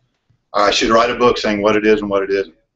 When somebody says, oh, your moon's in Leo, you're going to have dinner with Raquel Welch on Thursday. That's crap. All right, that's garbage. But let me show you how I saw some stuff that was really interesting when I started to research this guy. But anyway, he asked me, he said, well, if you can make predictions of the future, can you tell me what the future of music's going to be? And I said, well, that's interesting. Let me look at it. And this is called mundane, to where you look at cultural trends. And I looked at the history, and I noticed that, wow, every 30 years it does that. And then I applied it to a planet that takes 30 years to go around. Anybody know what it is? I don't know. Saturn. Yeah. Saturn takes 29.7 to make a revolution. I paired it up with this, and that's how I was able to get those descriptions. That's it. Now, how did I learn to do that? It's from this guy over here. And I'll tell you a little bit of story about this. Basically, the lecture kind of goes at the very beginning on how a cult got into the Nazi party and all, like you said. Now, I'll talk a little bit about him. But he basically, just to put it in a nutshell, there's this planet that was discovered in 1930. That's the planet Pluto. And this guy, Carl Kraft, based on the movement that he was able to observe over 5 years, made what's called an ephemeris for Pluto, which means he's able to project it where it's going to be a couple of years in the future, and where it's going to be in the past. And one thing that he noticed that was very interesting. Limitations about like any other planet. Yeah, because it's an ellipse, and sometimes it actually goes in closer where Neptune's the outer planet, because it doesn't make a thing. It's actually shifted, plus it's tilted up a bunch of degrees. But he found something interesting, and he was looking at it this way, is that Pluto, there's a symbol for it, went into Cancer in August of 1914. And he said, wow, what happened in August 1914? World War I started. So then he projected it in the future, and he says, well, Leo is here, and Pluto's going to go into it in September of 1939. So when Hitler came to power in 1933, this guy, Karl Ernst Kraft, did Hitler's horoscope and matched his horoscope with what's going on here. And he made 3 predictions. Can't get my 3 fingers. Number 1, he said, this guy's going to get us in the war. It'll start in September 1939. He did this in 1933. So he's a little bit better than Jean Dixon on that, because even when she made her prediction, it was just 6 months, out from being it. He also said that if Germany and England do not make peace by the summer of 1941, then the tide of the war is going to go against Germany. And then he made his last thing, which said that in 1945, that's when the war is going to end. But he didn't say who's going to win. Of course, he was German, so even if he knew Germany was going to lose, he's not going to tell all the Nazis, the war's going to end in 1945, and you guys are going to lose. No, he didn't do that. But all of these predictions occurred true. By the way, in the 1930s, he was these guys. And the way that he looked at planets, by learning that, that's the way I looked at Saturn and found the music cycle. But just to let you know, as far as that's how he got some of these predictions. But if you'd like, do y'all need to take a break or something to where you want to stretch your legs or something? You want to? Let's go ahead and take 5 minutes and let me get this thing to make sure that I know how to use the technology. And we'll take a break, and I'll tell you a little bit of background. And then I'll just run through this real quick, and then I want to explore some writing stuff, because I really want to help you guys on your paper and stuff that you have to do. You're like a really cool teacher. Would you ever come back and like teach us some more stuff? I'd love to. I'd love to. Just whatever area that you want to. When you talk about like being, how do you think our I remember my history teacher. She was really cool. Just come here. Are you right brain? What? Right brain? Right. It seems right brain. Right brain people are. I've never looked at it. I've just always been this crazy. I just have fun trying to do it. Then you must be right brain. This left brain. Oh, okay. I'm glad you're having a good time. And you know what? Really, what you wrote was beautiful. Really. I've been involved in writing. I wrote a book. I wrote a screenplay. I'm going to show you how to do it, too. Because I think that you can. And I want you, if anything, that was quality stuff. You did it beautifully. But you did it in a way that was efficient and streamlined, not some wordy 5-page thing that was out. You just, and that's, you're going to be very successful. Thanks. Seriously. You're very, very good writer. Make sure to ask to come back, because I've seen like. How about you guys say that? Because if I do, it's just like, okay. Wait, he's coming over. I told him like right. Yeah, I like it.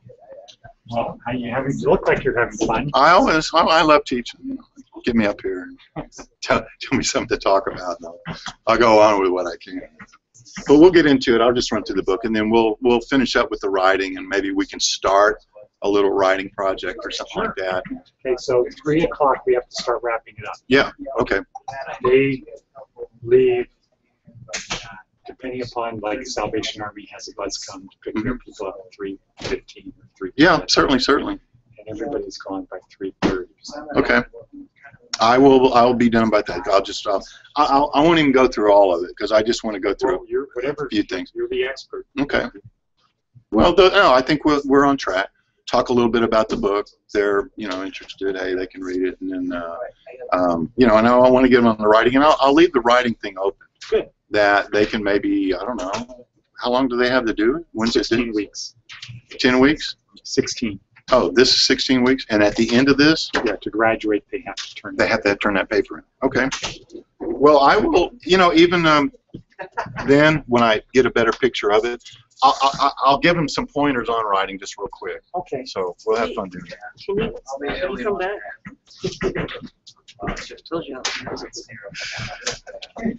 Well, first of all, when did you start to ask? I mean, I'm just playing devil's advocate. When did you ask?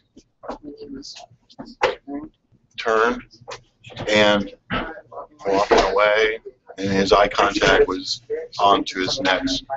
That is, this thing was close. But you know what? Here's how I would do stuff. And here's how not to be invisible. What really brought my attention to you was when you did what? I don't know. What you wrote. Oh. Maybe because you're a powerful person inside, but your outer nature is very subdued. That sometimes has people frightened. You know what I mean? Like, ooh, here's somebody that's real quiet, not saying anything, but they got a lot of energy. 9 times out of 10, most people are going to be frightened by that. Because they want to understand somebody as soon as they see him. Anybody does. To feel secure. Oh, that guy's a football player. Oh, there's a cheerleader. And, you know, because they're a cheerleader, you already have your decisions on how to handle them because you know cheerleaders, right? But when they see you, it's like, man, where's she coming from? If I say something, man, she might expose. You know what I mean? That's why fear and stuff comes up. So the best thing to do is I would focus on the writing. Now, in a case on that, one way to do that is to write a note. Hey, can he come back and give him a note? Oh. See what I'm saying? People are going to pay more attention to the written word than they will talk. Because first of all, talk is cheap. If you spent the effort to write it down, that's why they want things in writing. Let me know the contract. But see, even on little talking things, that's why love letters are so powerful. If somebody said, "Oh, baby," but if somebody wrote you something that was like you could see it was from the heart, it's going to make a bigger impression just by writing. So even in something small like that, get yourself a notepad on little situations like that. Write it a note. Hey, can I see you for a moment when you have time? And just give it to him. Give it to him on one or put it on his desk. So what's your name? Make sure I get it right. Oh, it's on the book. David Perkins. I'll write it down.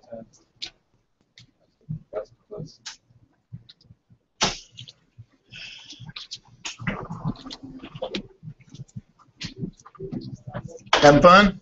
So you're using It's a lot. astrology on No. I have an interest in astrology from a historical thing. I don't use it. Like, oh, I love this girl. Let me do the chart and I find out about her. You can't do that. But you can parallel it with certain, elements and stuff on it. Historically, I'm a historian, so I look at it in a historical sense. Correct.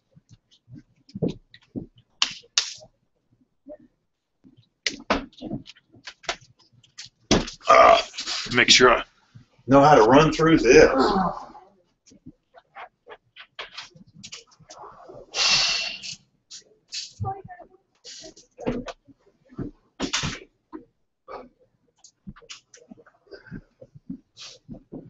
What was that number down there? Okay, so we have one other thing we have to do at 3 o'clock. So does that give you enough time? Yeah, I'll be through. I'll be done at 3. Beautiful. Great. Wrap it up where we're at. 2 minutes.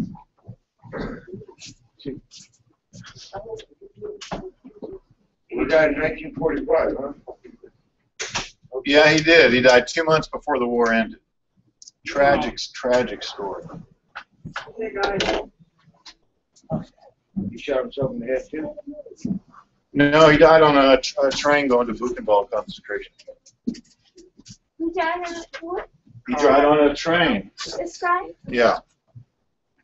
I'll briefly tell you about him because we're on the PowerPoint. We're not even going to be able to get to him. I'm going to stop this after 15 minutes, and then I'm going to spend the last 15 minutes just sharing some secrets about writing. that'll help you guys on that. So we got everybody back. Can we all sit? Can we all sit so everybody can see this? Can everybody see it? Because I'm going to basically sit here. I'm sort of tied to it because I have to work the controls. All right. This book, I never thought I would be a writer. I just, hey, I thought I was a musician during the 80s and 90s. I was playing music and doing that. Always loved history, but during the 80s, I met a guy while I was playing chess in a park in Germany, and it turned out, like Raiders of the Lost Ark, Indiana Jones. Yeah. Stay with me. We're almost done. I met the German guy that was like running around the world. And, I know in the movie he's got a scar in his face and they're all nasty and everything. They were just scientists. They were archaeologists. And what they were assigned to do was to basically do two things: to collect a lot of these ancient writings, because the ancient writings were describing technology of how the gods were coming from the heavens down to earth. There was actual thing in Samaria called the Anunnaki. And people from the stars, and they came down. So they wanted, and it was actually, they were the first to translate all this kind of stuff. And they were actually translating this thing that actually described these vehicles. Even in India, they're called Vrashnana or something like this. That they were the flying, and that's why their temples were built. The other thing is they went to northern India and in Tibet because by their religious beliefs, that's where the quote-unquote Aryan race originated. And I'm going to go a little bit into that as far as the theoretical stuff. But let me just basically tell you about the person. Because what I did is, there's a movie called Dr. Zhivago. I don't know if anybody's seen it. Yeah, basically, it's sort of like this. I follow this guy through Germany and all the different places that he worked and did. You're seeing his story with all the stuff that's going on with him. But on the outside, you're able to see all the different departments that he worked with. Let me just briefly describe that real quickly. First, he was hired by Magda Goebbels to translate Nostradamus because he was the Nostradamus expert, and for propaganda, to predict that the Nazis are going to win. His name was very valuable and everything and stuff on that. Then, when there's a guy named Rudolf Hess who actually, one of the predictions that I told you about, that if Germany does not make peace with England by the summer of 1941, that the tide is going to go against Germany. That's why a guy named Rudolf Hess, the number 3 guy in the Nazi Party, actually flew over to England. He landed in Scotland, but actually flew over there in order to make peace with England because he believed that prediction too, because he was an astrologer as well. Each higher up Nazi had their own thing, like Himmler was into the occult, different things, stuff like that. But that's part of history. Now, after that happened, Hitler arrested all the astrologers, this guy included, so he was in prison. But they needed him because he was such a good astrologer that when Patton and Montgomery, who are 2 famous generals in North Africa, started to beat Rommel, they said, well, let's get him to see if we can find any weakness of him, which is, the Germans are very good at that. In fact, the Tuskegee Airmen, one of them that got shot down, I think his name was Wilson or something. He said that when he got shot down, the Germans, took him on a 4-hour drive over to his interrogation. And he said when he sat there and the German guy sat across from him, he said they had his whole life right in front of him. They knew what grades he had in high school. They knew where he went and did all the stuff in college. This is just some guy that got shot down. That's how thorough they were. So they wanted him to do the horoscope to find out, well, what would be Patton's weakness? Is he too aggressive or something like that? So he did that, and then after Rommel got chased out, he worked at Werner von Braun with the V2 stuff because they were starting to get the missiles, and he understood planetary motion, trajectory and all the calculus and physics that's needed for that. When he did that, he worked down in southern Germany on what is now the Czech border on this super secret project. This is called Die Glocken, which is kind of like the bell, which is this mysterious thing. Just Google that, or I'll send you all an outline or something on that. And then after he felt his usefulness there toward the end of the war, they actually shot all the people that worked there. They even shot 250 scientists that worked there. But he managed to get out early because he had tuberculosis, and he died on the train going to Buchenwald. And he died like 2 months before the war ended. So that's who I sort of centered the character about. And when I met the guy playing chess in the park, he told me about this guy because he worked with him. And I said, you know, I thought I knew history and I thought I knew anything about astrology. I never heard of this guy. I got to figure mine out. So I started to look up some stuff. And then when he passed on, I met some of his colleagues.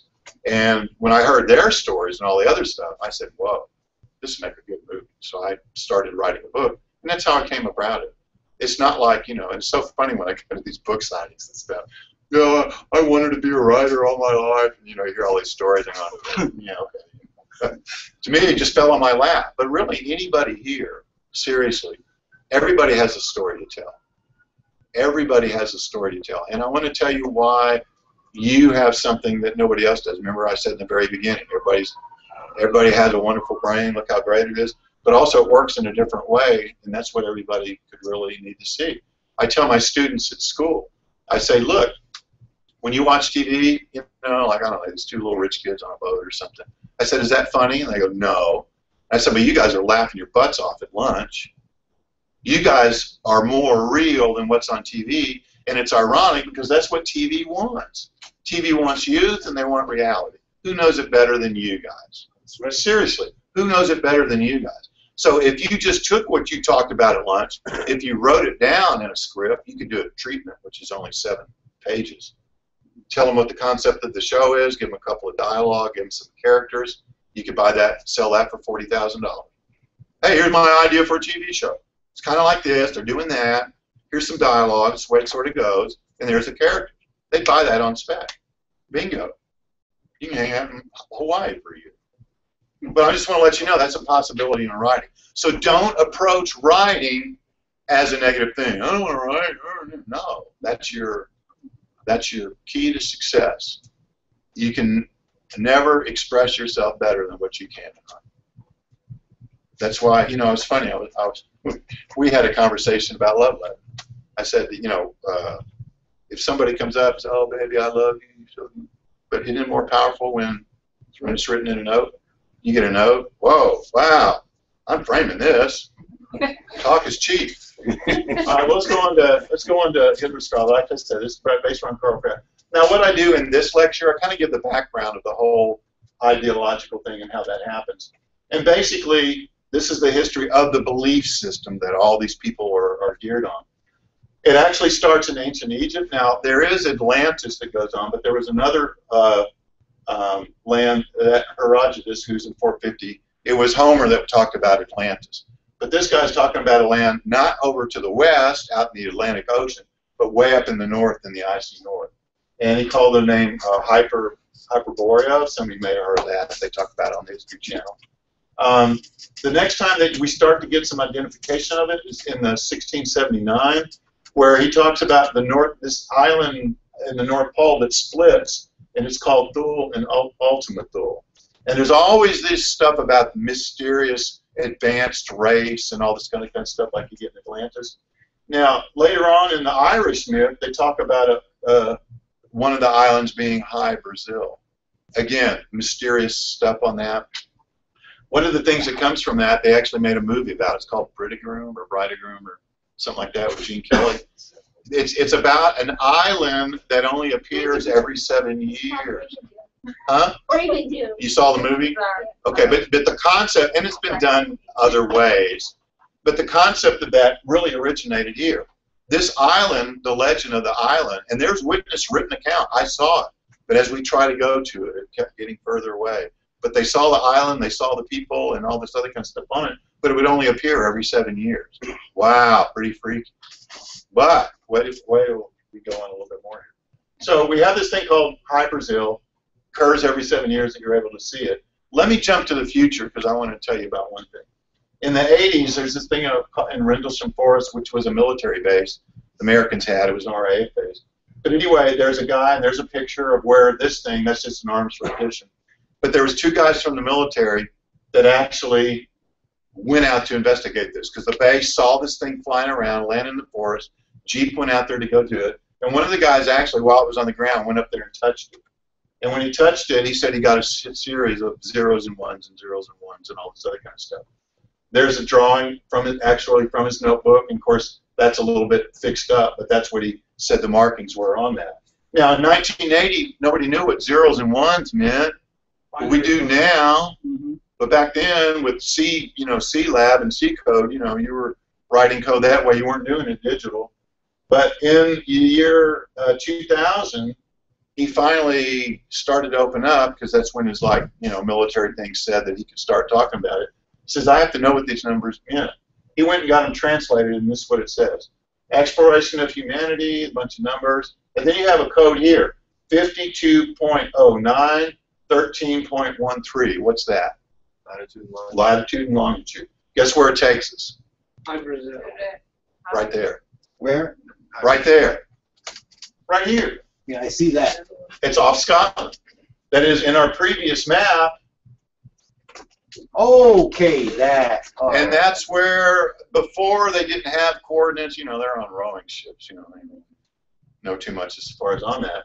But from ancient times, this area is thought of being a mystical, magical place, and then you get this as far as being one.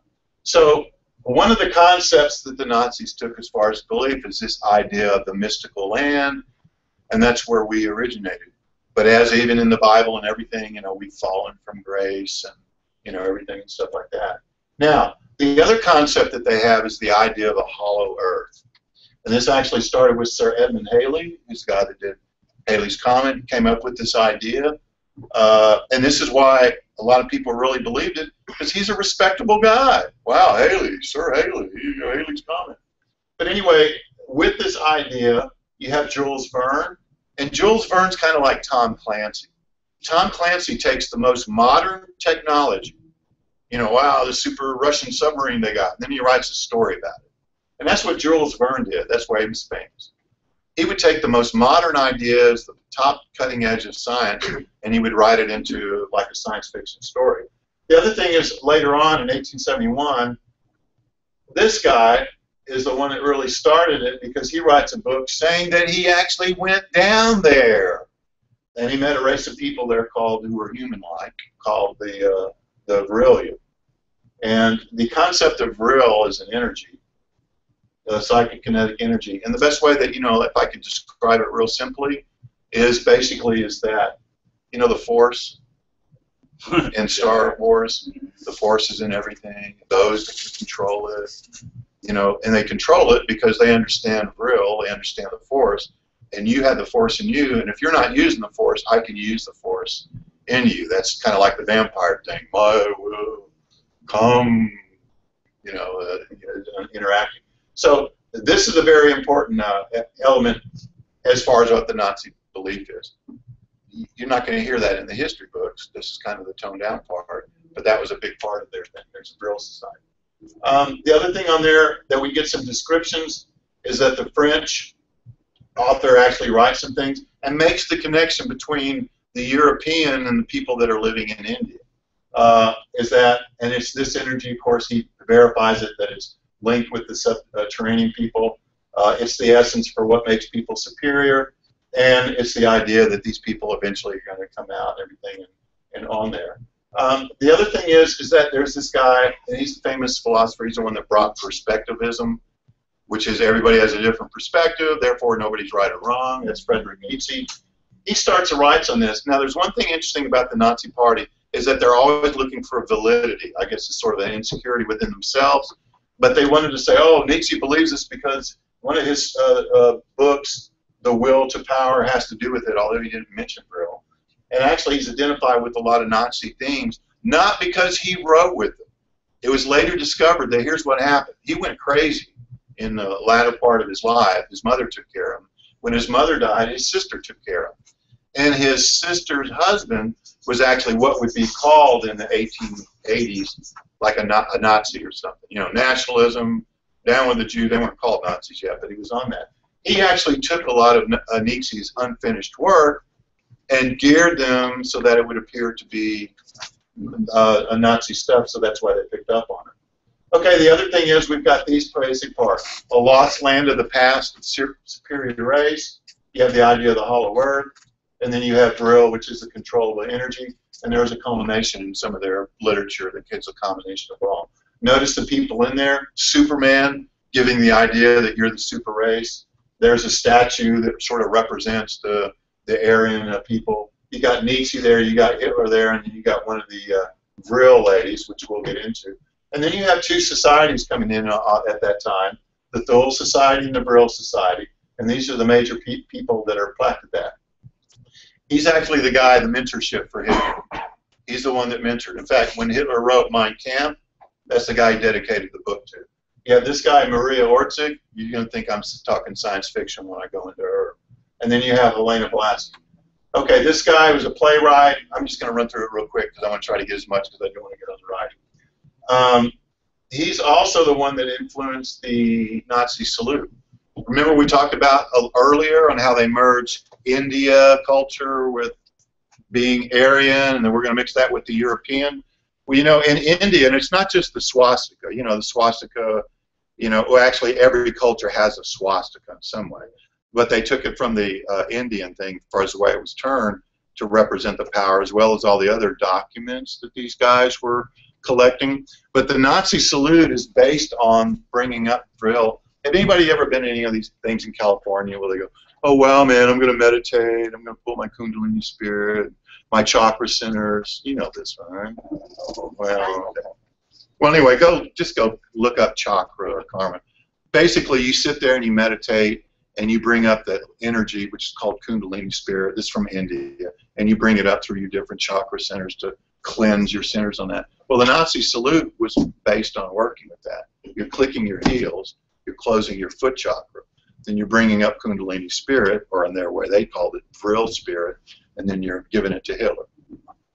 Imagine that going on thousands and thousands of times, every day, every person. See how Hitler, give energy, giving this dark force, giving the real power and stuff to Hitler. I can go on, but I'm just wanting to get the basic point. This lady's totally wow. This picture of her, which was drawn in 1919, she looked the same in 1945. Exactly the same. She's the one that started the Nazi Gesellschaft, which means the Association for Metaphysics. She, in 1922, she met with Hess, Rudolf Hess, and that other guy, Eckler, because she claimed that she was getting impressions from aliens, extraterrestrials. They took her to a retreat. She went into a trance. She started writing all this stuff down. It was in Sumerian language. It was in Sumerian language that she wrote down. And then when she got out of her trance, she said, I know where this stuff is and I know what it means. And it was descriptions of what they were looking for, which was the technology. They actually went to where she said it was, and they dug it up, and it was there. The other thing that's really wild is that she said who they were talking to, which was on the planet Aldebaran, which is in the constellation of Taurus, and she correctly said it was 68 light years away, and they didn't find out until 1958 that it was 68 light years away, and she already said that in the 1920s. So when she's saying stuff like that, how could she know? How could she know? So, and this is another one that's associated. She's actually a Russian lady, but she was very famous because she was into like different levels of consciousness and stuff. She came through, she traveled all over the world. She's very famous. She wrote one interesting book, Glamour, A World Problem, which I thought was really interesting because back then glamour was a bad word. If you were involved with glamour, you're involved with like what movie stars' lives and all that. Wow. She warned against that it was a world problem. That if people become too involved in those kind of things, it's superficial, it's glamour, it's not. Now we got magazines called that and stuff on there as well. It's interesting. But in other words, rather than worry about that, you should be worrying about your inner self. But she gave validity because she was in this crowd. So they associated her name and everything with that. Now, the reason they did that is to develop what was called wonder weapons. Now, there's a difference between V weapons, vengeance weapons, and wonder weapons. Vengeance weapons are the weapons based on the technology that they were able to get, that they built themselves, but based on the information that they got supposedly from a crash UFO in 1936. As far as the propulsion and everything on that, that's the V1, the V2, which you all know about, and the V3, which was called the America rocket. The wonder weapons are the ones that are actually using anti-gravity and stuff like that. And we'll get into that with the bell. See, this is the technology that this guy, supposedly he was the one that worked with when the crash UFO, you know how we have Roswell? There's one in Russia, there's one in Germany and all. The one in Germany was in 36. And they think maybe that it occurred because in 1936 was the first time that a broadcast signal was sent in the outer space. Anybody know what it was? Before that, they had TV, but it was done through a cable. But in 1936, Germany, to show how great Germany was in technology, they actually had the first TV cameras, and they were broadcasting the Olympics, so that people in Munich and all over Germany were able to watch the Olympics on TV, which was groundbreaking. You know, we all watch TV; it's no big deal now, but that was a big thing. However, that was the first time images were projected into outer space. So if you were out there, you know, like if you watched Star Trek, and the Vulcans saw warp drive going by, oh, those guys got warp drive. We better go over there, see what they're up to. We saw a warp signature over by Earth. You know the movie, you know. Yeah. Okay. That movie. So, you know, if we did send a signal out, it makes sense that somebody would come there. So anyway, that kind of goes on. That's more the theoretical part. Anyway, those are his famous predictions. And then I go through all the other characters. This is the thing that Magda Goebbels first had Kraft work on, which was, this is actual Nostradamus text. It says, during the course of 290 years, Britain would change its ruling dynasty 7 times, which it did. It said then Ares War would come between Germany and another Germanic tribe, the Bastarnaun, who would be protected by Britain. Wow, that describes perfectly the situation in 1939. The only thing is that nobody really knew about the Bastarnaun. What is that? Well, Magda Goebbels knew, because actually she was into history, and she's actually not given all the credit on there. She was actually a general, and we could go on and on. But she knew that it was a tribe living east of the Elbe River, which is Poland. So now if we read this, in the course of 290 years, Britain's going to change its dynasty, then war will come between Germany and Poland, because that's what it was really talking about, who will have an alliance with Britain. Wow, and it exactly says 290 years from that. And if you add 290 from when he wrote that, you get 1939. Ooh. Hey, it's written. I'm not doing that. Well, enough of that. That's kind of what the book goes into. And that's the background. That's not the story. I just take it from World War II. But that gives you the background of the story. Like I said, I am going to donate this to the school here. Let everybody read it, whoever wants to. And it's a true story.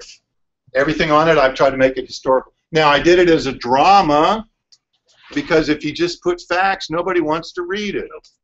If you had the Da Vinci Code, if that was an academic book, nobody would read it. Well, unless you're interested in Mary Magdalene, or unless you're a theologian, you might have read the book. But if you have Tom Hanks being chased by 2 priests with AK-47s, hey, I got to watch this. I got to watch this. That's what I wanted to do, and I will get to you. But let me just tell you one thing on how I tried to keep it as accurate as possible. In that, I told you about when Hess flew to Scotland. There was a meeting afterwards, and I knew that from the documents, Hitler was there, Goebbels was there, Goering was there, who's the air minister, and they called Himmler. The result of the meeting was that they were going to arrest all the astrologers in Germany. Those are the facts. Now, when I write about it in the book, I have the meeting, I have them talking. I don't know what was said, but I know what Hitler was like when he was pissed off. I know how Goebbels and Goering acted when Hitler was mad, and I can just imagine what the dialogue, and I know what the result was. They called up Himmler and said, arrest all the astrologers. So I tried to keep it as accurate as possible based on the facts. Now, if I have documentation of what was actually said, then that's in there. But that's basically how I wrote it, and it's no big skill. I just took facts of history and twisted it into a story. And by the way, let's get to writing. That's something that you can do. But let me tell you right now, and I'll tell you what, I'll write some paper or something we can give them later to help. I want to tell you the biggest problem that most people have when trying to write. We call it shooting their wad in the first sentence.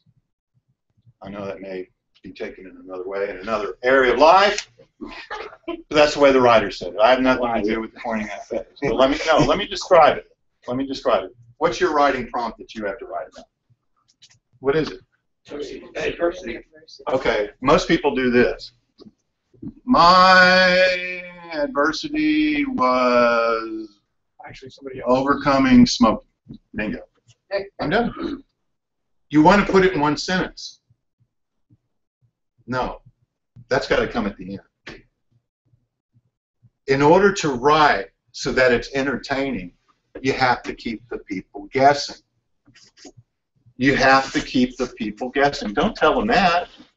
Talk about adversity. You know, there are many forms of adversity. Some people may do this, some people may do that. When we come around adversity to the individual, it can be applied in many ways. One thing that really is adversity to a lot of people is the indoctrination that they get from TV. It's hard to overcome when you see this, this, this, and this. And then when I watch this, this, and this, it made me into this. Therefore, last sentence, my biggest adversity was overcoming the programming that I got from TV. That's the biggest thing. You start with the most general thing, and then you put it down on there. Don't put it in the first sentence. You already just told them about that. They don't even want to read. Oh, I know now. There's no reason to read. I know what the deal is. But if you go in this long, you don't have to go long. I mean, I know you got 3,000 words or something like that, which really isn't that much. How many words in your book? 100,000. I'd say around 100,000. And the original manuscript had 300,000. But you know what they said? It won't sell. Nobody wants to buy War and Peace. I said, there's so much. I got to tell you all this stuff. No, nobody wants to buy it. Your average, your most thing that'll be a book like that, because otherwise it'd be 3 times as big. But for a story and something like that to go, you have to get it down to 100. Which, okay, I did. I weeded it down, which is okay because, you know, when it's a movie, we got sequels. You know, that's the way I look at it. But this is the thing that most people have trouble to do. The other thing that I would advise to do is, if you're writing on a computer, use that thesaurus. Find another word to do it. Don't say, what is it? God, what was somebody was talking about it? Good. Don't say very good. Say scrumptious. You see what I'm saying? Don't say something like that. You use a common word and just put very. And the thing was to eliminate very. Because if you got something that was really exciting or very good, you need another word. You need another word. So when you find yourself doing that, and look at all the different words and stuff that you're using. Like if you're repeating them, then you need to use another word. That's what I would recommend and stuff on doing the writing. The other thing is, it's a draft. It's a rewrite. I can't tell you. You know, I finished this book in the year 2000. Is when I actually finished. I actually finished it and copyrighted it. I look at it right now. It's crap. It's crap. It's long-winded. It's, you know, oh my God. I'm ashamed, really. Seriously, to do that. But when you have something inside, you have to get it out. And once you get it out, then you tweak it. That's the writing process. You probably heard that in 7th grade. Write a rough draft. Go over it again. I know it sounds boring.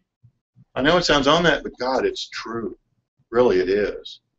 When you first writing it out, it's like, you know, you're taking it from the most rawest source. And you've got to refine it and everything on that. It's kind of like cooking. You don't just throw it all in there. Okay, you got your soup, but you know, mix some spices, do some stuff, or whatever you do to prepare, like pierogies, which is a long, involved process. That's why they're expensive, by the way. The long, involved process. You don't just get some dough and slap some cabbage in there and fold it over and put it in there. That's crap. But when you got it like that, to where, you know, it's really refined and delicate and it's paper thin, and well, anyway. All right, I'm Valentine. I'll tell you what. I'll take just a couple of questions. Yes. How long did it take you to write the book? Write the book? I could say 28 years because all the research and everything that I did. But to actually write the book was probably about 3 years. But I want to tell you something that's easy to write. Maybe we'll save this for next time. Screenplay was right either. I wrote the movie for this too.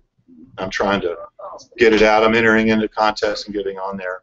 Actually got some good reviews. If you want to see all this stuff, go to my website. It's just HitlerAstrologer.com.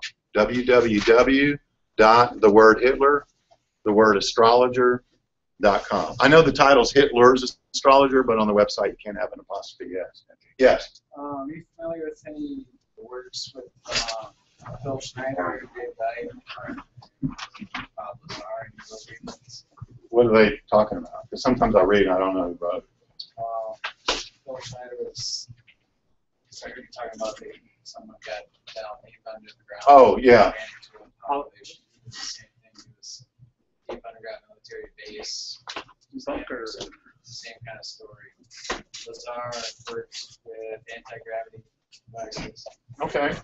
And David Icke writes a lot of stuff on there. Oh, okay. I think Ike is yeah, he's, okay. Yeah, and a lot of people are against him because he's exposing a lot of stuff on there. Yeah, actually, Admiral Byrd supposedly found an opening, and he actually flew his, not that he flew his plane, but he was flying, and they pulled him in supposedly on that. And there's supposed to be, now this is all stuff, in fact, write this down, it's Operation High Jump, where our military went to the South Pole, and there was like supposedly a UFO base there. That the thing that I was telling you about, this guy was working on, they moved it all out and moved it down to Argentina and then into Africa and there. But really, writing a screenplay was easy because there's only two things you're doing. Number one, what do you see and what do you hear? What's the dialogue and what you see? And that was actually easier than writing a book. And it only took me 2 months to write 100 pages. Yes? You know how you use the analyzation of if you knew you were going to Disney, it'd be easier to wake up. Yeah. Do you think it'd be easier to wake up if you knew somebody was bringing your pizza? Man, pizza again. Yeah, I mean, you know, it's programming and stuff on there. All right, well, let me close up, guys. I really had a fun time. You guys are a great group. I hope that I helped on there. Thank you. Now, our tradition here is to, this is a book that we use in class. It's for memorization. So you probably, I have no doubt that you know all of these. No, but I never pretend to know. Oh, and everybody signed it? Yeah. Oh, thank you. Really, I'm going to cherish this. So we start with Three Little Pigs, this little pig.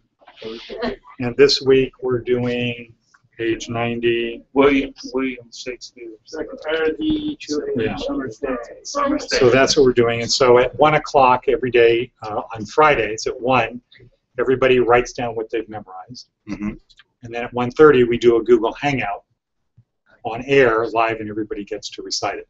Oh. So thank you for coming in. Well, hey, thanks for having me. I really appreciate it. And now we're going to go outside and get a picture taken. Okay.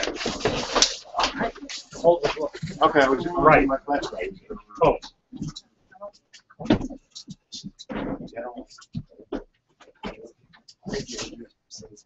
Can you purchase it online? Yeah, when you go to the website. Library?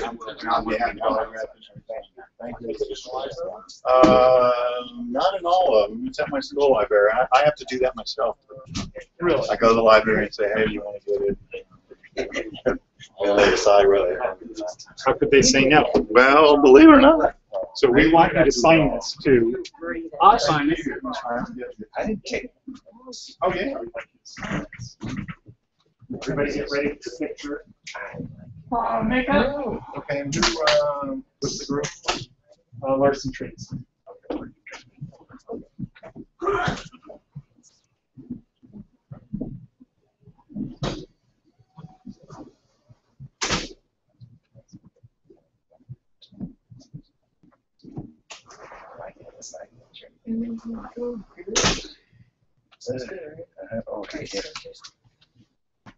I'm going to. No.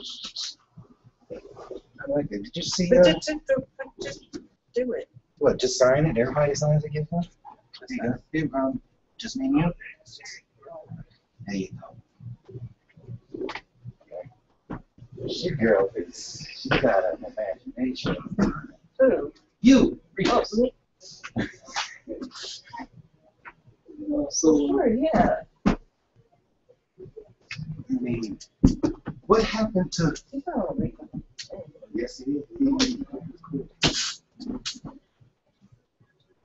Yeah, of course. Well, Is this a petition? yes. We don't See, need here's a your petition. For what? For you to come back. We'll give it to him. You don't want it. No, we've already accepted it. I'll tell you what. I'll print it. Thank you. Whenever I feel depressed, I'll see the difference in her now. Acceptance.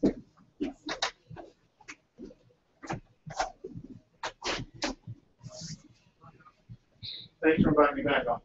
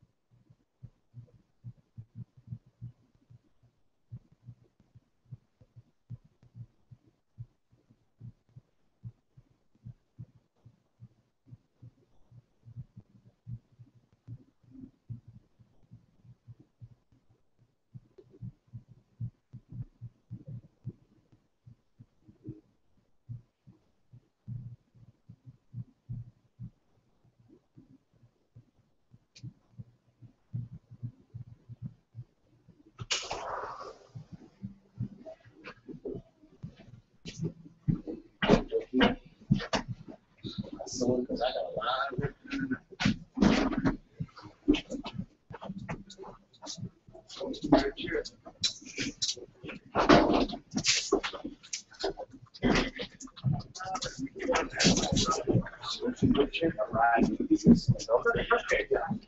Hey, everybody, can we have your attention, please?